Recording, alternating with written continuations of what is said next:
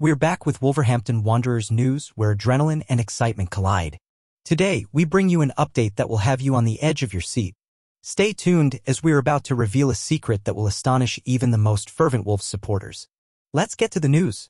In the midst of intense transfer discussions, Ryan Aït-Nouri, Wolves' standout player, has emerged as a beacon of stability. With 23 appearances and 12 minutes on the field this season, Aït-Nouri's rapid success is undeniable. His confident performance, fueled by the support of manager Gary O'Neill, has garnered praise from fans and experts alike. Following his participation in the Africa Cup of Nations, Aït-Nouri has shown renewed commitment to Wolves. Despite speculation about his future, his passion for the club shines through in his words. By stating, "I'm very happy to be back. I love this club," he expresses gratitude to his teammates and coaching staff. His dedication to the club inspires hope for a promising future at Molineux.